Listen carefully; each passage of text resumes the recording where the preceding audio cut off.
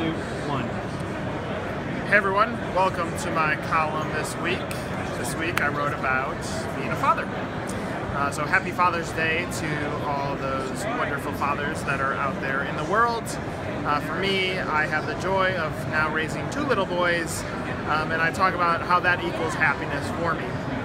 As you've seen in my column, I've written a lot about what equals happiness and the ability to sidestep everything that happens in a workday and find it in my life, in my personal life, find that happy moment, and how valuable that is to whatever you're doing. You want to be a franchisee, finding that balance between family and franchise ownership is vital.